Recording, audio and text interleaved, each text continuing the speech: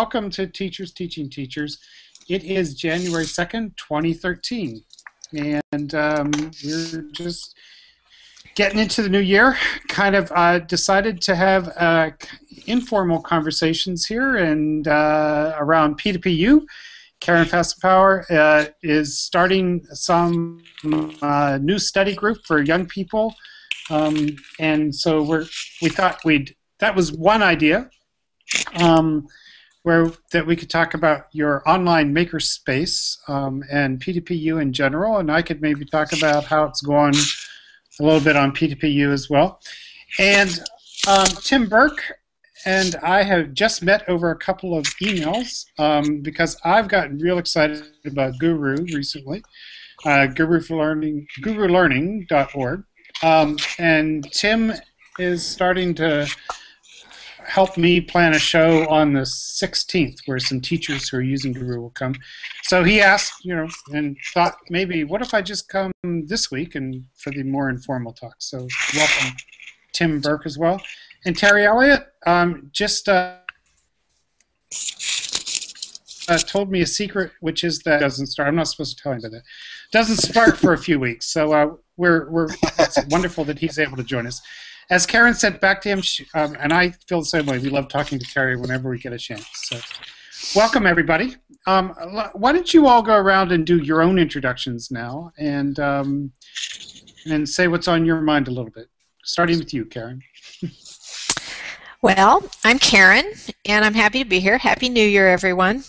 And I'm happy that Tim is here because I've had Guru Learning on my radar to check out. And I just haven't done anything about it. But I'm excited to hear about it, and I just put the January 16th show on my calendar, too. So very cool.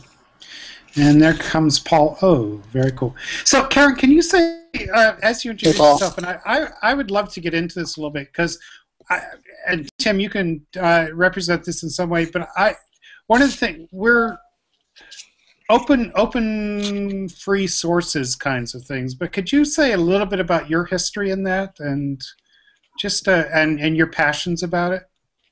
Yeah, me? Karen. Yeah, Karen. We'll get to Guru later.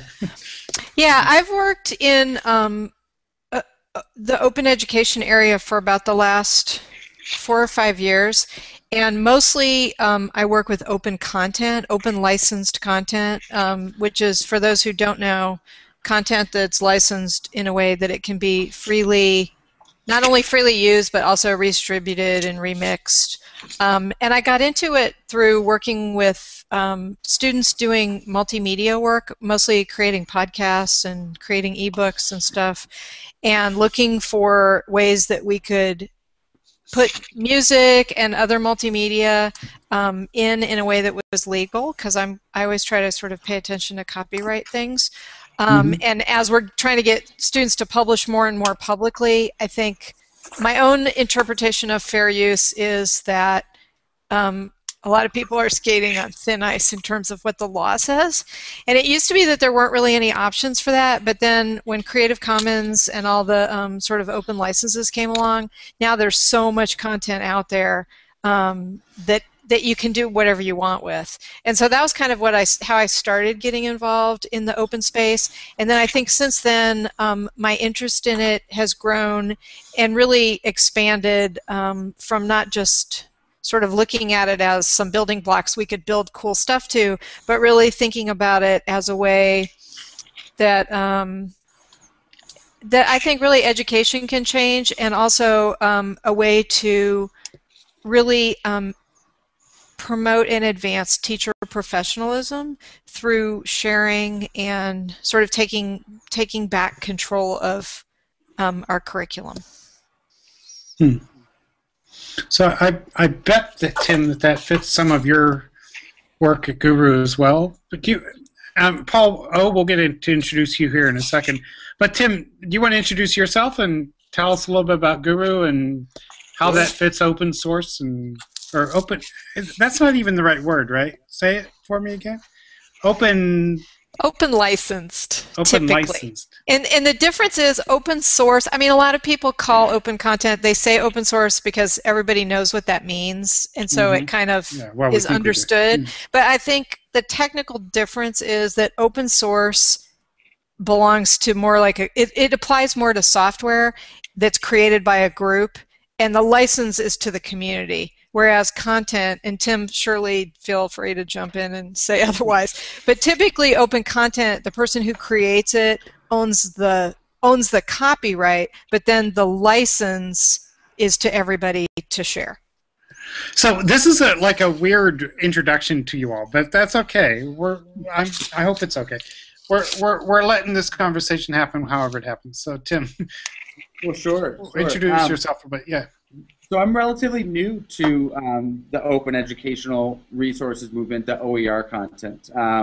I came as a teacher, Paul, actually in the South Bronx is where I started working at CES 73 as an elementary school teacher. And you know, my first experience with computers and technology in the classroom was just through one computer in the back and, you know, a program, starfalllearning.org, you know, which was where my second graders would get on and practice their alphabet. And it really opened up the door for me to start differentiating and allowing myself to be freed up to both small groups. So I started exploring the idea more and more with teaching. I eventually transitioned to the charter space in New York with Uncommon Schools. And we ran a full blended learning model with another program that's pretty outdated at this point, but it was Waterford Reading. And you know, we were rotating through groups of students of about 6 or so per group for periods of an hour and 30 minutes, which really allowed me to drive down into each of my students' individual needs. Long story short, transitioned to working in some New York charter schools in Red Hook in Brooklyn, and helped found a school called PAVE Academy as a curriculum director there before transitioning out to working with Aspire Public Schools in the Bay Area here. I transitioned out of the class to work with Aspire as the Dean of Students in the Vice Principal role, essentially. And in my third year there, I sat down with my principal and I said, I'm dying to get back in the classroom and teach. Like, what can I do? How can I support? Now, I had an advisory class, but wanted something a little bit more formal with some structure to it, to just connect with students on a different note. And this past year, I taught a Spanish elective group for 7th and 8th graders. 90% of whom are English language learners, and Spanish is their first language. And here I am teaching Spanish to them. But because it was an elective class, I had the opportunity to kind of explore and play with things. And we had a computer lab, which, like many schools in the area, kind of sat unused for most of the day. And especially in the period that I taught, first period in the morning, I thought I'm going to explore and play around with this opportunity to get into the lab and to really differentiate to meet my students' needs. I had, you know, probably about 7 or 8 students in each class that had zero language with Spanish and no background. And so we started with a project where I had them doing some research. They were studying Latin American dictators, and I came across Gooru, and I started playing with it and toying with it, and then put it into the hands of my students and had them start building and creating. They were pretty well versed in PowerPoint, but beyond from that, that was kind of the tech expectation, is that you can use PowerPoint, you can kind of search online, and there was so much more to it than that. And when I walked through students through the tool and kind of allowed them to start critiquing each other on what was an appropriate presentation, what was an engaging one, they kind of came up and designed a rubric where they were able to evaluate each other's presentations that they shared out in Gooru as a link to one another, so that when they actually got up and presented, the students who had studied them came prepared with questions, and they dug deeper. They wanted to know more. You know, why was Pinochet, you know, liked by some Chileans and not liked versus others? And it just became a really rich tool that just opened me up. You know, this was maybe last February, and I thought, I want to reach out to these folks over at Gooru and figure out really what's going on. So I started, sure enough, Gooru was right down the block, about 10-minute drive from my last school in East Palo Alto. And so I started volunteering. After work, I'd drive over from about 5 till 8 o'clock or so and see just a team of engineers kind of creating, but co-creating. And the work that I'm doing now is realizing that we need that feedback from teachers who are in the classroom daily, like yourself, Paul, who are using the tool and can teach us, the ways in which it's working and the ways in which we're able to get students to become eventually more self-directed with their own learning. And the ultimate goal is giving it back to the students for them to be creators and makers, kind of that concept of the maker fair. So my team and I will bring teachers to an introduction to some using tech in the classroom, to others who are well versed and looking for the next thing, especially a platform that is free and open. And when we say that, teachers initially hear, well, free and open, I've heard that before, but when we say free and always going to be free, that kind of catches them back and thinks, well, wait, maybe this space is actually shifting now, and I can trust that it's not going to be a freemium after a month or two that you're going to ask me to start paying, a service of $30 a month or $10 a month, what have you. So we should get into some of that, as we go here. But thank you for that story. I'm glad we asked. It was a really detailed, wonderful. Long-winded. It's a great narrative, and I wish all people working at Gooru had that same narrative. I'm sure some do, but and places like that. So it's great to have a teacher where you are. That's wonderful. What's your role there now? What do you? So my role, my official kind of title is the Director of School Partnerships. So what that means is everything from outreach about Gooru to running and managing what we call our Gooru Labs, where we're in schools in the Bay Area helping co-create and co-design content for teachers, showing them tools. And we're not just solely focused here at Gooru. We're really about how a tool like ours can be leveraged, but also incorporated with other tools out there. Paul, you use Crocodoc, and that's an amazing insight into how we can start leveraging Gooru in a writing classroom. Or you have Google Hangout or Google Quizzes, Google Moderator, to be able to use other tools to continue the learning either outside of class or to personalize it during class for teachers who, are maybe treading in the water, but they're not quite ready to take that leap themselves. So we're kind of the training wheels until teachers are ready to pull off and run with it themselves. Cool. Paul O., you just jumped in just after I said everybody's name, but from the National Writing Project. I think most people know, but talk about yourself a little bit and tell us what's exciting to you right now. Welcome. Sure. Thanks for coming by. Yeah, thanks for inviting me. I am always happy to be on Teachers Teaching Teachers, and especially grateful when I get invitations from you and Karen to be on. To talk about what I'm not exactly sure yet.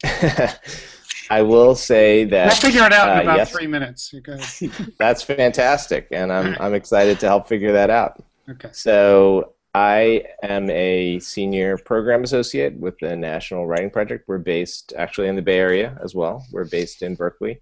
And what's exciting lately, or what's exciting to me lately, I think one of the things that I have been really thinking a lot about is this idea of how teachers make this leap from essentially not using the digital tools that may be available to them to then actually using those digital tools. And I feel like that that leap is talked about, but I'm not sure how closely it's been examined. And I think I've talked to you a little bit about this, Paul, because I feel like I think one of the elements in my mind is this is something that closely aligns with the ideology around making, which is this idea of tinkering and the ethos of tinkering. So I think I've just really been thinking a lot about how to encourage that that ethos of tinkering. And partly that comes from work that I'm doing actually in the Oakland public schools as part of a grant, a digital civic engagement grant that the National Writing Project is involved with. It's mainly being led by teachers at Oakland Unified, but another of our partners is the the Civic Engagement Research Group at Mills College. And yeah, I mean, I think that's one of the things. There are a million other things that are going on that I think are exciting. EduCon's coming up, and we're going to be doing some work with Mozilla at EduCon. They have an open news initiative, which I think is really pretty fascinating. And a lot of Mozilla's push has been into this idea of web literacies and making web authorship in some ways transparent and open. So yeah, those are just a couple of things. And then a little bit further down keeps coming up. Open, yeah. A little bit further down the horizon, I would say, is the Digital Media and Learning Conference. So that's happening in Chicago, and we're thinking about that as well. So lots of exciting things coming up. Terry, Terry Elliot? Introduce yourself a little bit, and yeah, what's going on with you right now? Well, right now I've got a full load of wood in the fire, and I've got a cup of coffee, and I'm good to go. I was in Louisville today with my daughters, and we spent the day walking in a cemetery. It was a wonderful experience. I didn't think I'd get back in time, but I did. So what I'm thinking about right now, there are a bunch of areas that I'm interested in, and especially student-generated work using technology, which I'm really struggling with because a lot of the tools that I use for, say, like I use an app called Explain Everything, which is an iPad app that allows you to do annotations of PDFs that will also record your voice. So you can pull up a PDF on an iPad and begin to record, and then you can mark up the PDF and talk at the same time. And I've used that in my composition classes, and I've used it in my Intro to Lit classes. I've used it for a lot of standard things, but it's mostly me doing stuff to them.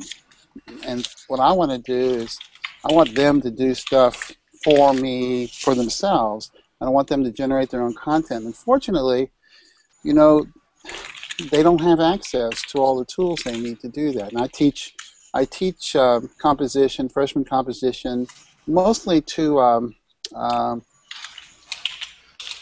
at-risk students, and at the freshman level at university, at Western Kentucky University. And they don't have the tools to do that. And I'm trying to figure out ways. One of the things I did last semester was, instead of using that tool, I used another tool that was a cloud-based tool called Scoop It, which is a curation tool. And I got all the students to use that as kind of a pre-annotated bibliography. So students would go and collect information and curate information, which is basically what any kind of research paper is curation of information. And I would have them use Scoop It as their first line, where they would gather information. And then from there, they had to summarize content in it and create an annotated bibliography. Pretty standard higher ed academic assignment. So, I'm beginning to find ways to make these tools work, but the fact that there's a whole lot more of them that are tied to an iPad or tied to an Android tablet or tied to something, and more of them have the tools, but more and more of them are using smartphones, and but still, I come from an area that's fairly rural, and we have a lot of students who come to, paying for textbooks is a major deal for a lot of these students. I'm trying to get away from textbooks, and that's a real struggle too. So I'm moving, I'm looking for projects with my students that enable them to use the tools that I'm using, because I've found that they work and they really help me learn. And I'm just assuming that it will help them learn too, as they generate content. I believe seriously in user-generated content, and that means student-generated content. And everything about it, rising up from the student level. That's what they call folksonomy, right? So there seems to be some struggle there between wanting, I don't know. It's kind of funny to say you want student-generated work, but you're asking them to use tools that you have learned on. Is that that's the struggle? That's part of the struggle, but that's really all I can go by is what the things that I believe that you have to adopt and adapt tools first and be a personal user before you can share them with other students. And sometimes it fails, right? And if it fails, it fails. That's just the way that goes. But I don't know any other way to do it other than to, try it this way. So any help at all I could get from you all would be much appreciated. Cool. I'm kind of jumping arbitrarily, but let's start with P2PU a little bit more. Mm-hmm. Is that okay, Karen? But as I look at your online makerspace, I had and my own work in P2PU, I have very similar questions, like how do we keep this student-centered, student-generated, yet guide and provide them the tools they need to? Or however you want to interpret that question. Well, when Terry was just talking, one of the things that came to mind was the element of student choice, and sort of could it work? And I've seen some K-12 teachers do this well. It's not something I do well, but could it work to have the students choose their tool? Either based on their, sometimes it's based on previous experience, and I think where I've seen it work the best is where the community has had experience with a lot of things, and they'll come in and say, oh, can we do this in Google Docs, or can we do this in whatever? But maybe even if not, if you could set out the objectives. I think it's chaotic as a facilitator because, you have 30 people doing different things, but I almost think in the kind of world we live in with so many devices and so many operating systems, and it doesn't seem like that's going to shake out, that we almost have to do some of that. I don't know.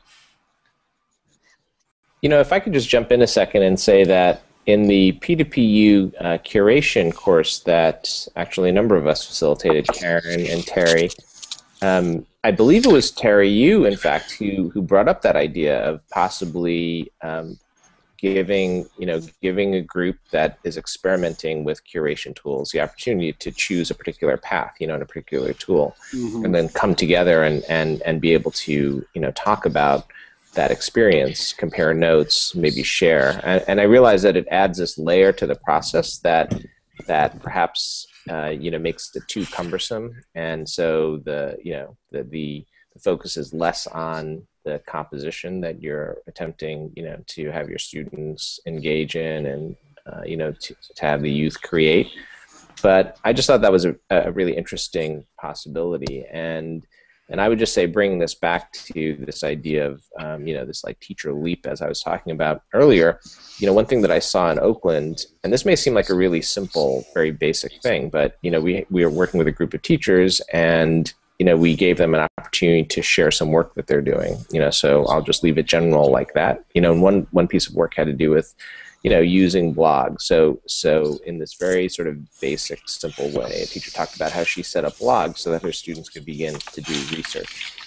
And just having that experience of being in conversation with a group of other teachers who were then able to show, like, this is what, this is how I set it up and this is what I did, really stimulated a number of other teachers, actually, I should say not a number of others, but one other teacher to say, I'm going to try this. And you know, I mean, who knows what are the paths forward here? But the idea of experimenting and then being able to come back and share that experiment with a group, you know, and reflect upon that experience does seem like a powerful possibility. You know, if you have, I suppose, the time and the wherewithal and the resources. And I say that I think this because of you, Terry, in large measure. And I'm glad you brought up the curation course, because I hope we're all moving ahead with some curation idea this year on P2PU also. So. That's right. Exactly. We will. I promise. Karen, can you, for people who don't know about P2PU, could you kind of give us a basic introduction to that, and then talk about your course a little more? And Tim, please interrupt at any point. Okay. Okay. Great. Feel free to. I just want to invite that, but. Karen. I will do that. And before I forget, I would love to hear Tim just give an overview of what exactly Gooru does, because he talked about it, sort of the context, but I think for people who haven't played with it, like, what does it look like? Okay, so P2PU is an open peer learning space where anyone can learn about anything, anyone can start a course, anyone can participate in a course. It started out for primarily for adult learners and having nothing to do with teachers or education. There's a lot of stuff on there. Mozilla Foundation is a partner in it, and there's a lot on there on programming topics and everything else you can imagine, from learning Japanese to knitting, cooking, whatever. And so about a little less than 2 years ago, I came across P2PU and said, this is an awesome platform for teacher professional learning. Mostly as a part of my search for something, because I do a lot of very traditional, or I used to do, I'm not doing so much anymore as I'm going around bashing it, but traditional professional development, and looking for alternative models to that, which P2PU seemed to be a great idea. And so everybody in this group has participated in different courses we've done. We did a great course on curation. National Writing Project has done several projects. And what I am working on right now, and it's very much in the, I don't know. One thing I love about P2PU is you kind of brainstorm as you go, and it forms itself. And I've gotten much, I think it's been a good learning experience for me, because I'm a very, like, I want to have an outline. I want to know what everybody's doing every week, and, you know, readings and assignments. And that's not really P2PU. It's more like get a group of people together and sort of explore something together. And it's, I think that sometimes is a challenging model, but it's just amazing.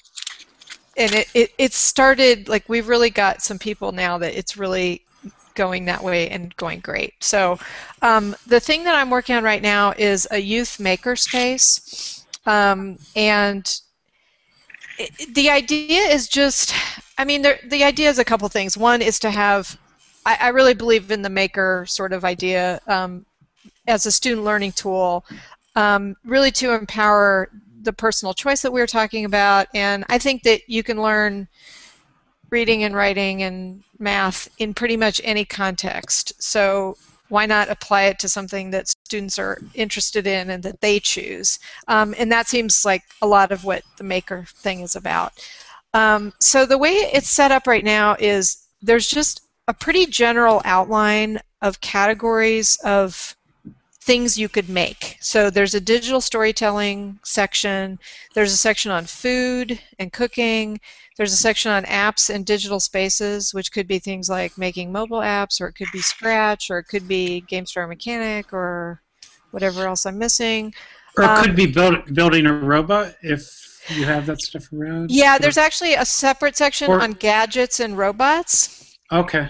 Which also includes, like, I mean, okay. So it's making stuff online.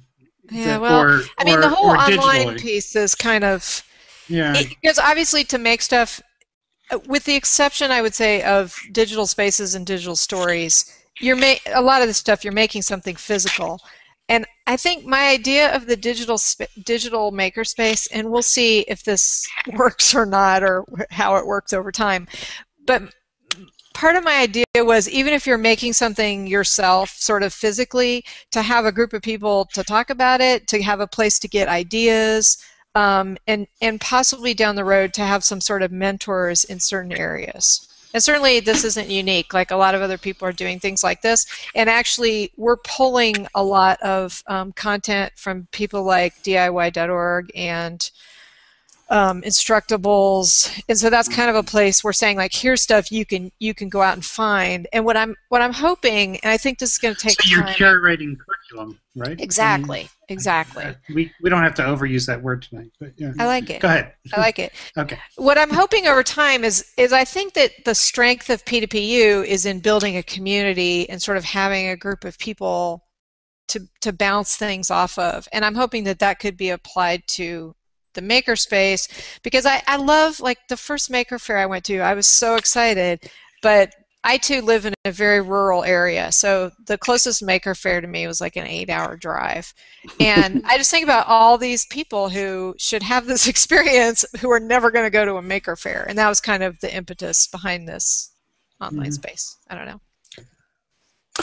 If I could say something, Karen, it reminds me a little bit of the guy in India, Sugata Mitra, who did the computer in the wall.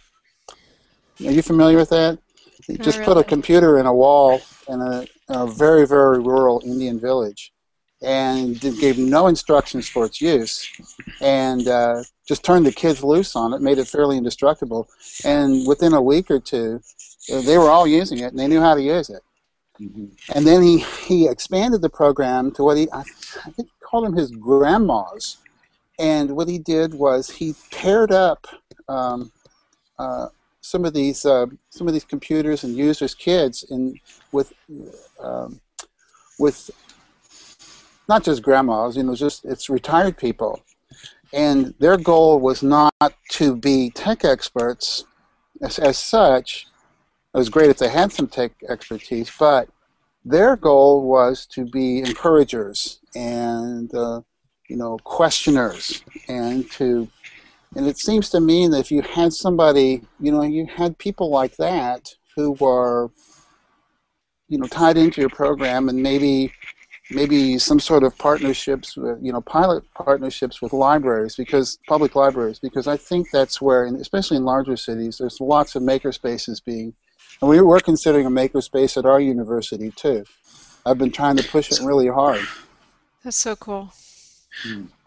But maybe I misheard you, but is it possible, though, right now that, like, in your online makerspace, adults could sign up to be mentors of some sort? Yes, and there's... And Terry, which one would you do? I think I would actually have both roles, because if it's an area that I'm not all that familiar with, I tend to be a learner. Like, I do iSearches with students every semester, and these are great because they get total discretion over what kind of questions they want to ask, and I usually do one myself. And so I'm not an expert in any of these areas, usually.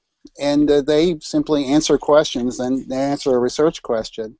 And I'm a learner along with them on these. I mean, as far as composition and how to organize it and write it, I'm not. But as far as content is concerned, yeah, I'm very much they're the expert, and I'm the dude. Could I jump right away and say, Tim, you can get in on this a little bit. But I have no idea why you guys haven't expanded into English language arts yet. I mean, you're focused on math, science, and social studies so far. I think that's correct. But one of the quick ideas, because I do a lot of inquiry with kids too, is I wondered if you knew that English teachers, like, our content is just inquiry stuff, right? Yeah. So it's a little. So anyway. Yeah. Point made. I think. A lot of points were brought up. I think Go ahead.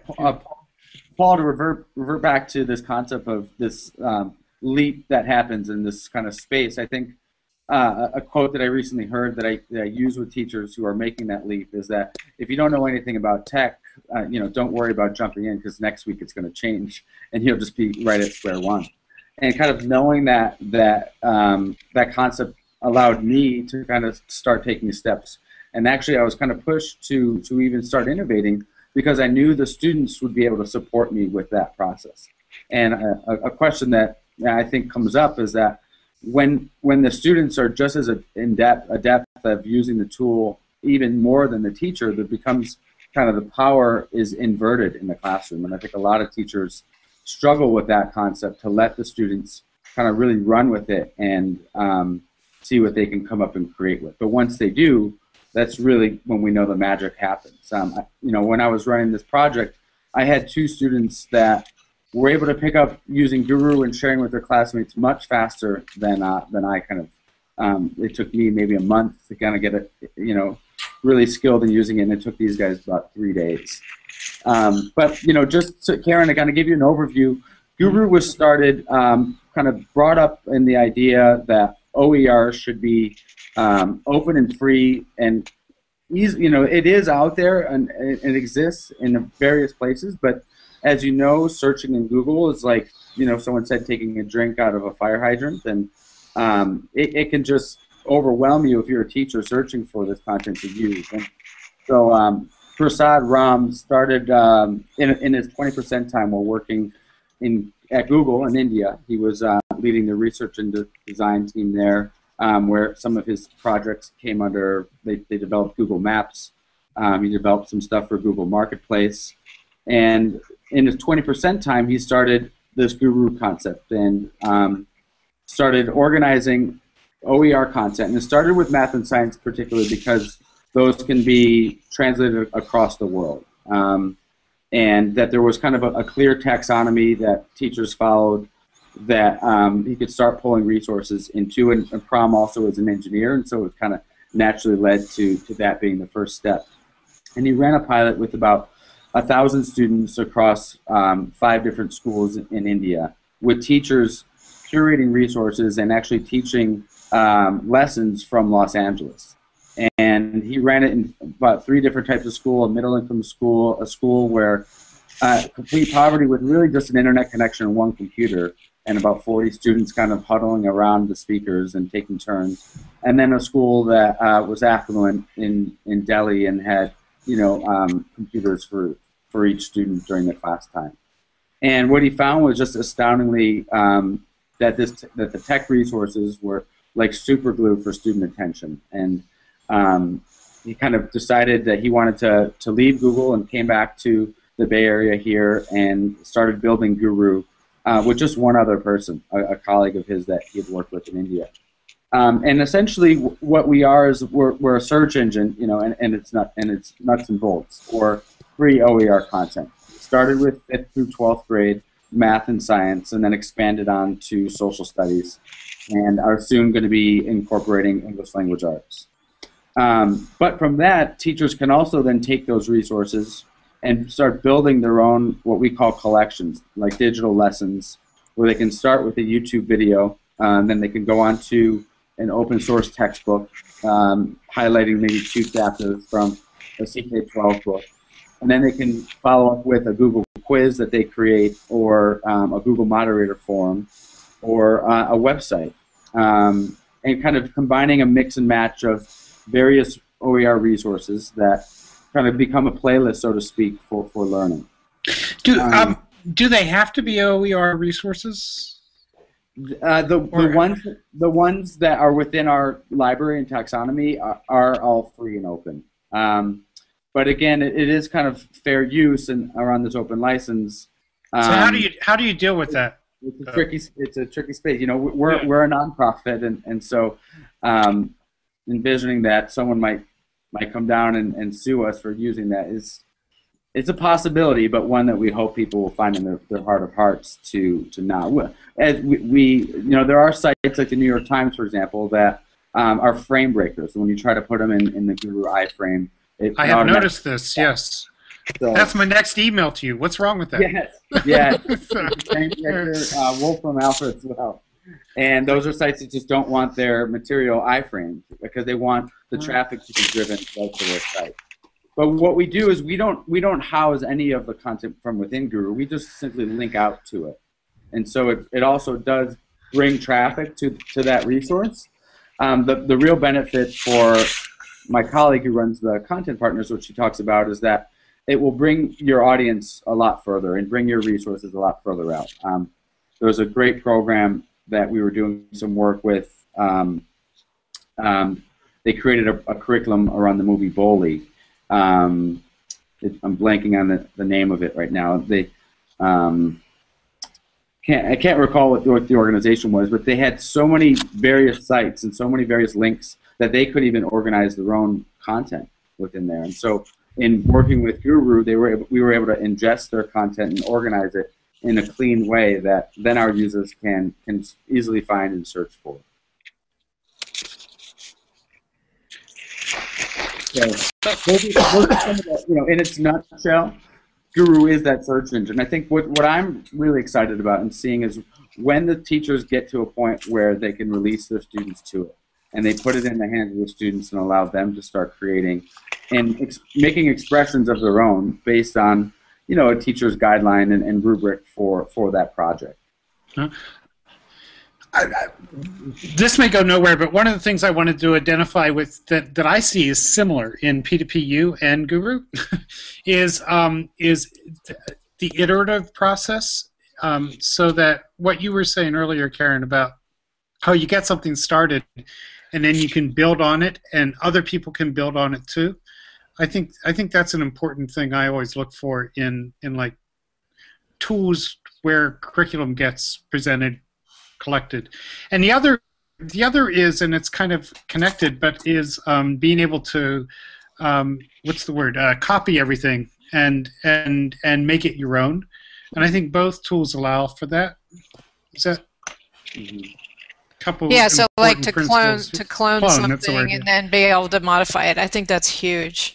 Yeah. And you can do that in Gooru too, right? You can clone another you can collection. Take pre-existing collections that the teachers have created and make a copy, keeping the original intact. But then also you can go and say, my student learns best with this video, and I'm going to put that resource first, or I'm going to add these 3 quiz questions in as a check for understanding before students get started. Ideally, we want to get to a point where we can maybe have different pathways based on student responses. If there's a way that, if you get these 3 questions wrong, maybe you get led back to this collection to study as a precursor before you go on. I'm trying to come up with some adaptive learning in that sense. Connected to that, if I could rush in and say, there's a part of the tool that makes it different than Pinterest, for example, or Learnist, is the narrative, right? The narrative, which allows me to also link back out to the P2PU stuff where some of the assignments are. So on each page, that narrative allows me to put the assignment there. I would love, by the way, for that to be more obvious somehow, but that's some feedback I've given you guys already. Or at least make it an option, because I always have to keep telling my students, you see that bubble down there? Hit that thing. That's where the assignment is to deal with that. And one more thought, I still have the mic here for a second. You mentioned how Google is overwhelming. It's also underwhelming. I guess maybe you maybe implied that, but it allows me to be a little more selective and say, here are 7 really good reviews of the Lincoln movie, which I have put up there, by the way. Choose 3 of them. And there isn't a clear enough way to say, you have to read this 3rd one, but you don't have to read these 3 or something. I'd love for that kind of tool too. But certainly the ability to kind of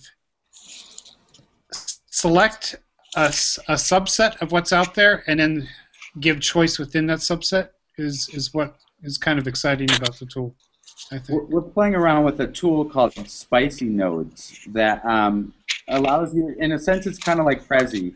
You can hover over and Guru right now in its state is very linear. So you start at your first resource and then click next. You can click on the what we call the right drawer and jump ahead to resources, but intuitively students will just go next. And we're toying with the idea of creating a series of resources that students can kind of navigate at their own and have that choice from within. Maybe I'll start here and go there, but all the while keeping the objective very clear. And so what we're doing is starting with one resource, and then we might put a spicy node map in as a follow-up resource, and then from there guide students using the narration to either hover over this concept or start at this concept using this type of resource.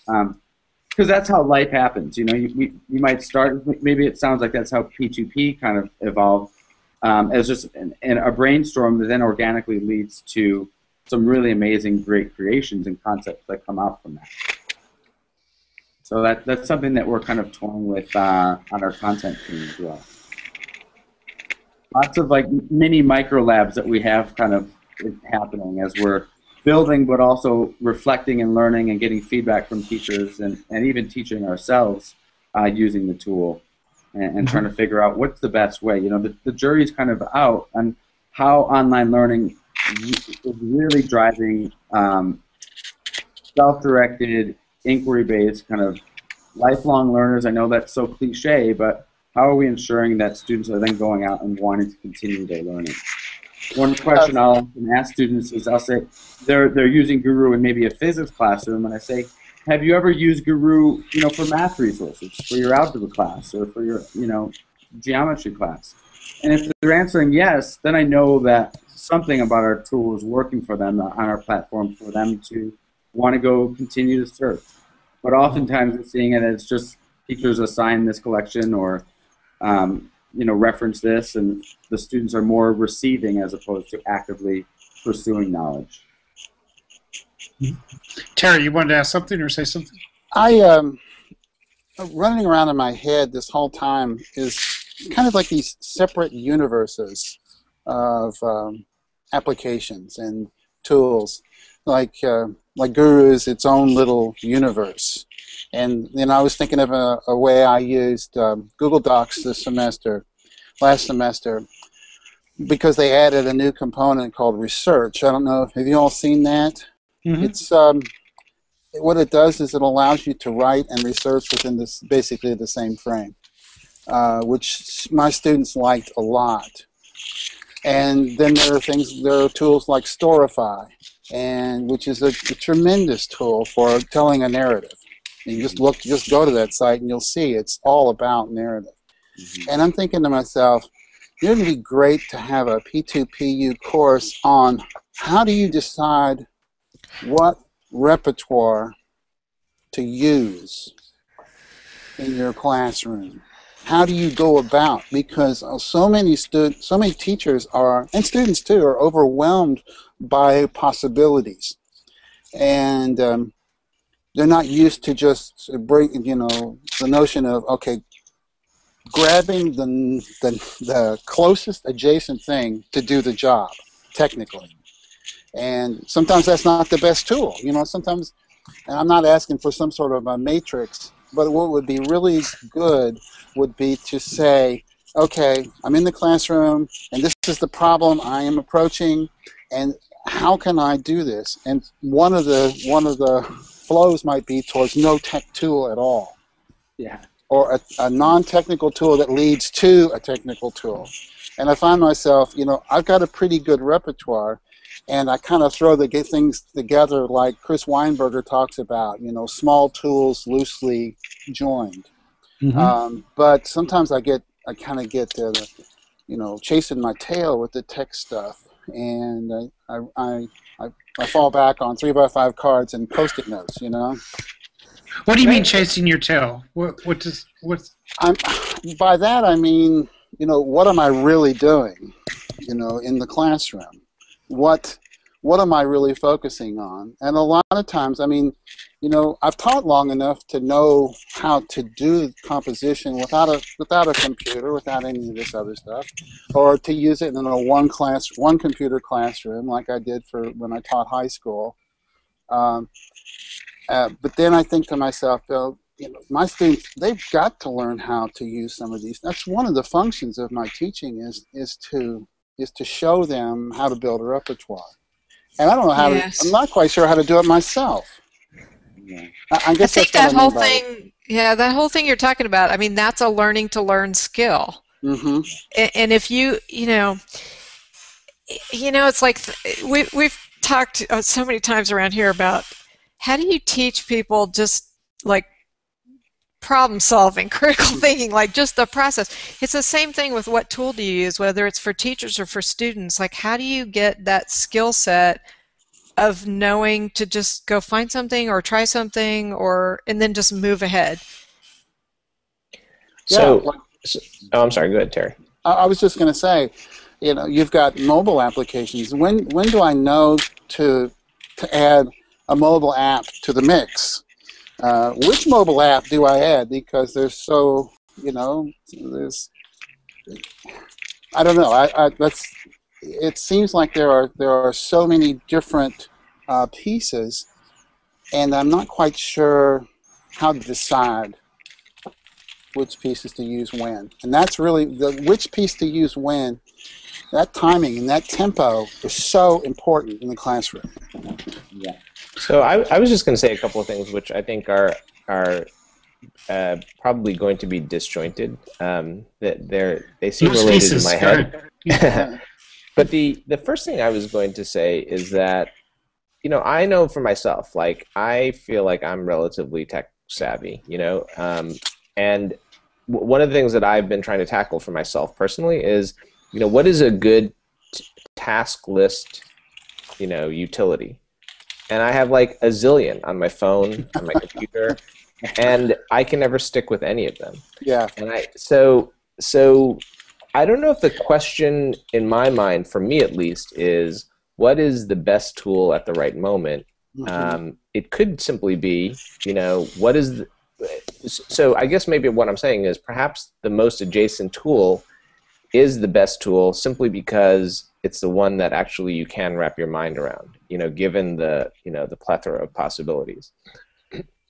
But that said, I do think that, the idea of being exposed to the possibilities, and this is going back, I think, to your earlier point, Terry, so I might be contradicting myself, but, being exposed to the plethora of possibilities is really, I think, critically important. Like, I think back to some early days when Paul Allison and I were doing work around these institutes in which, the general idea was to give teachers an opportunity to play with a variety of tools. And, I feel like that to me is part of the missing element in professional development, is like this opportunity to play and then make determinations and come to sort of a reflective stance about the work that you've done. And then I'm going to say another thing which I think contradicts that a little bit too. And this is actually related to Gooru. And, so the way that I actually got to know Gooru was through Leah Jensen, who Paul Allison now knows. And, Leah Jensen. That's who introduced me to Gooru too. Go ahead. Yeah, exactly. And so Thanks, she's, Leah. so she's a technology, she's a technologist in the Oakland Unified School District. And, and I think what she wants to do, so this is going back to what you were saying, Tim, about, so what does it mean if I see students using this tool in one context and not another? I mean, perhaps it means that students haven't figured out a way to apply this in their own self-directed learning, and I think that's, an accurate analysis. But it may also be that, if we have individual classrooms that are doing particular pieces of work, it's not possible to build a sense of continuity or momentum. And this is not, I'm not advocating for like a prescription of tools, in a district. But I do have to say that, like, in talking to Leah, she wants to bring Gooru to the Oakland Unified School District to make that as a tool available so that, a whole range of kids, possibly from middle through high school, would have this opportunity to use this tool. And so then the idea of using that tool, over time becomes more ingrained in part of, their learning process. And so this is just to say that, I think Leah has been really persuasive in Oakland up to this point. I mean, I don't know, I'm like totally cheering her on, but, around a whole range of things having to do with learning opportunities that involve, the digital. and I think one of those things is Gooru. So like the ability for her to get an administration buy-in as well, or for anyone to get, you know, like an administration buy-in, I think is another element to this whole conversation. Well, I think that aspect of play. Oh. Go ahead. Oh, I just was going to say that where I've seen it kind of, where I think come together, ultimately the goal for where it's at is not teachers teaching in silos and students learning in silos. We worked with a pretty privileged school down here called Castellea, which is a girls' school, private school, where, you know, it looks nicer than most colleges. But one thing they had the luxury to do, given a few months of their curriculum, is that they combined 3 different classes, Algebra 2, a physics class, and a world history class. And the girls started using Gooru 1 to learn about ancient timepieces, so across Islamic culture and Chinese culture. And then they learned in their algebra program, you know, the fundamentals of building that timepiece and how that works and what needs to be lined up. And then the physics classroom, how the laws of physics apply. And then the girls actually went and they started building their own timepieces to measure time, the nearest up to a minute, which timepiece could do it the best. And they had a little kind of challenge from within that to see co-opetition kind of mindset to see who could measure using their timepiece nearest to a minute. And the 3 concepts kind of all blended together in real learning, in real life learning, that they were able to really see the purpose behind you know, using those, all of those learning concepts. And so I think that's, if we can push it to using technology tools to bring together curriculum, to bring together concepts, and to bring together teachers who'd be more likely to plan and to interact with one another than, as you know, during their class periods and their time. And then pushing administrators, like you said, to creating schedules and spaces and opportunities, even in small projects, but opportunities to start doing that. That I think is real exciting. Karen. I think that aspect of play that Paul brought up is so important, and I think that ties together a lot of the things we've been talking about, sort of starting with, you know, how do we get more people to want to make the jump into digital spaces? How do we make more people want to play? And I think, you know, then you can make the space and make the time for it, but you have to want to do it. And it seems like a lot of people maybe don't want to do that, and as kids get older, they want to do it less. And I don't know. It's an interesting question. Mm-hmm. Yeah. What Tim is talking about there, I mean, it's something that National Writing Project's Digital is doing with P2PU. You know, there's a lot of cross-fertilization there. And it would be really good to have partnerships with groups like Gooru and maybe 2 or 3 groups coming together just to show how you can cross the boundaries, how you can bring the Venn diagrams together, so to speak, and create something that's really, you know, different than the sum of its parts. And maybe that would be a project or a question or something like that. And you know, I'd like to see something like that.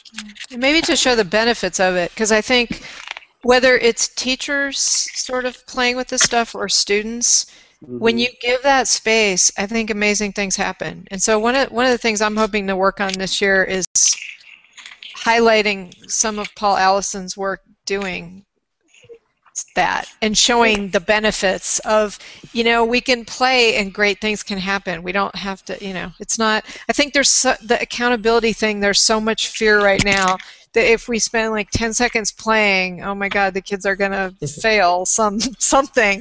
And that's not the case. But we need to really highlight examples of where that's happening and how amazing it can be. You know, I just want to say, based on Terry's idea, you know, I love this idea of, like, say, an inquiry sprint, you know, that involved youth voices and Gooru, right? Yeah. Like, wouldn't that be cool? Okay, now you can say. What would that look like? What would it look like? Well, here. I think that's for you to figure out. I've got a few others cooking, but 2 that that Guru has graced, and I've asked them to publish, is the Lincoln one. So if you go to Guru and gurulearning.org and search for Lincoln, you'll find the Lincoln one. But what's important is to click on the assignment in the bottom left corner, because there are links there to the P2PU stuff where the assignments are, and then there are links also to Youth Voices. So that like connecting all of that is kind of important. Then they also published one around Sandy Hook that I put together. So that's a couple of places to start messing around. But again, what I think is important, collecting is important, but annotating with what you want kids to do with that collection is really vital, I think. And also, I got to say, and with Terry here, one of the things that I think was really important is using the Crocodoc format. Terry, the thing you mentioned, I want to check out was Explain Everything, but so that when you find a resource inside of Crocodoc, inside of Guru, that it's interactive feels like an important piece. Yeah. So that also putting a video up in Dialogues first, and then putting that inside of Guru is a nice mashup, which creates that kind of dialogue. So those are some of the things that people can go play with, and we can get feedback and see what's going on. Well, I really like your collection on the Young Lords, and I was curious to hear what your students thought was in that. Giving them the autonomy to go and explore and do this. I've done a little bit of. I've seen some of your work in your classrooms on some blogs that you shared, but do all students work so autonomously? And Leah told me when I met with her that she said your classroom was the real one to visit during that time, and that students would be writing and working, and then when they wanted to share something, they'd maybe take their headphones off and they check in with Leah, and they'd be more than happy to talk about what they were doing. Yeah. And that's a culture that you must have cultivated from the beginning of the year to get to the end. Well, yeah, but it is part of what Terry was talking about earlier. It's about personal inquiry and allowing for that and choice, all that. But yeah, who was working on the Young Lords was somebody who was pretty enthusiastic and found some of his own resources, and so we co-created that. I wish that happened more, and that's what I'm kind of looking for. But like we're trying to build one around Malcolm X right now, and that student's less ready to co-create with me. So I don't know what that moment is when they can do that. Well, we've got one coming up on faith healing, which I'm looking forward to. But I healed that student today and told him that tried to get rid of his slothfulness, but didn't work. Paul, anyway, sorry. Put your hand on the computer and heal me. You should bottle that elixir. Sell it off the back of a wagon. Anyway, once we get that one going. So yeah, I mean that's what I think is kind of really interesting is when the students can start co-creating these resources, because like in the back of their head, hopefully they're also thinking about, another student might use this resource too. Right. But we're going to continue that conversation. Could I make a few quick notes? I'm sorry. Thank you all for. The time felt like it went really fast to me. But quick notes for next week, because we're doing 2 shows next week, just because we're crazy. But just because our friends in England who have been doing some work around the Make Waves folks and doing work around quad blogging can join us if we do it earlier. So we're going to do it at 5 p.m. Eastern Time, 3 p.m. Pacific Time, which is like 10 o'clock out there, and I think it's 9 o'clock in Australia, so Sue Walters might join us too. So we're going to do continue a show that Gail Desler kind of pushed us into around quad blogging and blogging in elementary schools. And then we got this cool show coming up around around open sources again. Bill Fitzgerald's going to join us, George Mayo and Harry Costner, who are doing some remixing stuff at EduCon. So we'll do that at 9 o'clock. So, and then next week we have Guru coming back. So Tim invite a few teachers, and we'll see what happens here. Is it Thank next you all. Or the 16th? The week after that, the 16th. Okay, yes. the weekend. Okay. Does that sound right? Yeah. Yeah. So we Great got to a meet you all. busy January planned. We're looking forward to continuing these kinds of conversations. Thank you guys for getting us started here. And I feel like we didn't get in deep with anybody here, but thank you anyhow. Thank you. Thank you too, Paul. Thanks, Paul. Should we always do on our outtake? I forgot to thank Jeff Lebo and Dave Corbier, who started us off at edtechtalk.com and worldbridges.net. You can find us at teachers.org, and there is a YouTube channel where it goes up right away too. You can search around and find that. So thank you all. Good night. Thank you, Good night, Paul. everyone. Thank Good you night, all. everyone. Good night, everyone. Take care.